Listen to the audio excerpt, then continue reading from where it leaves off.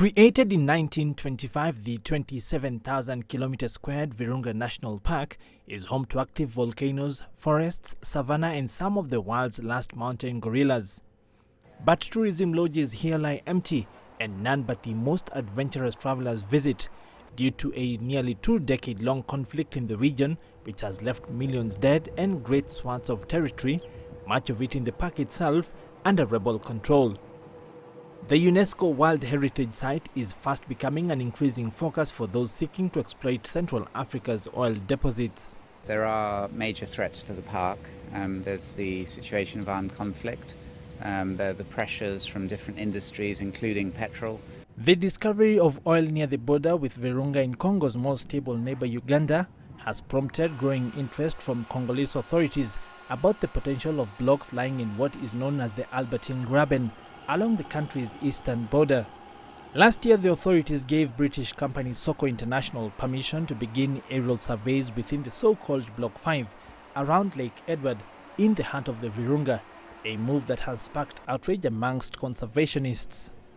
But for long-suffering locals living in one of the most beautiful but one of the poorest places in the world, the presumed wealth generated by oil seems an attractive option. For me, this seems like a really good opportunity because not only is that going to improve unemployment for the residents, but also it will improve the local economy. Why not even the economy of the country? Nationally, the debate over Virunga has raised questions over how a country whose economy lies in ruins after decades of corruption and conflict can best profit from an area of outstanding natural beauty, but possibly also great mineral wealth.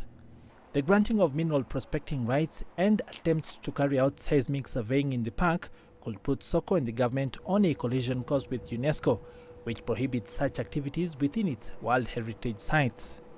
What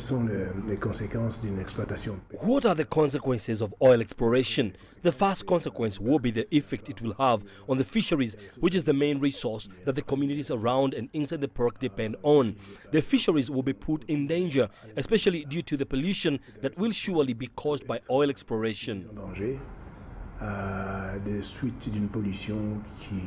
According to Soko, the company has established with the Congolese government that it would be acting legally to carry out exploration under Lake Edward. However, advocates for conservation quote a worldwide fund for nature commissioned study which has indicated that the park will contribute $48.9 million annually to the economy, climbing to $1.1 billion per year if a tourism sector can be established there. Wakaba, CCTV.